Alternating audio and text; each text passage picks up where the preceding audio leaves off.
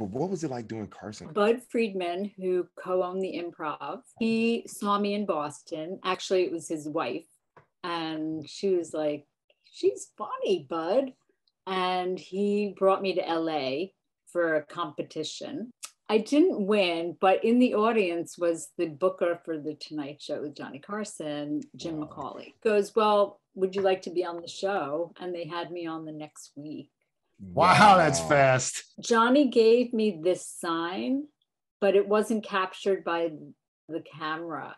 Oh. So like when he gave you that sign, it meant good job. And sometimes he would call you over. Right. And he didn't call me over. So I was really sad about that the audience, like, only the audience saw that, but not the audience at home.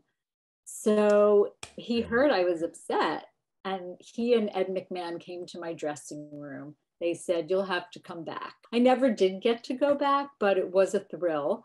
And I do remember being on the plane going home to Boston because I still had a day job and I had to work on Monday. And I remember thinking, I can die now. I did the Tonight Show. I don't care if this plane goes down.